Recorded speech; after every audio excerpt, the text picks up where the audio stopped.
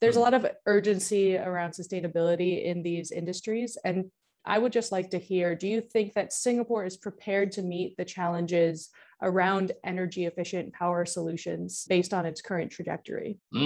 Interesting.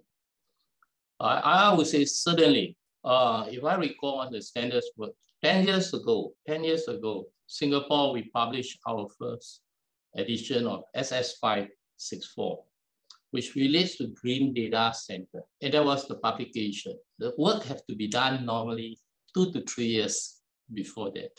So the current copy, in fact, is the 2020 version. And I would say Singapore is one of the leading role model, if I should say. Yeah.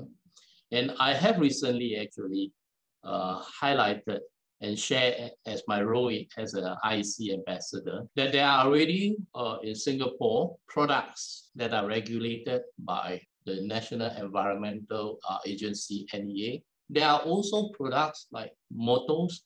It got to be efficient by itself. Just like CHINT, when we develop drives and so on, we say that the product got to be efficient by itself.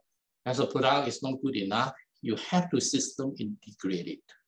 Having said that, I think on the installation, like SS564 for data center, green data center, administered by BCA, the initiative of IMDA. I think from this revision that we last had, I have recently been asked to say that in future we will have to consider other key factors. And what is it? That is how you site.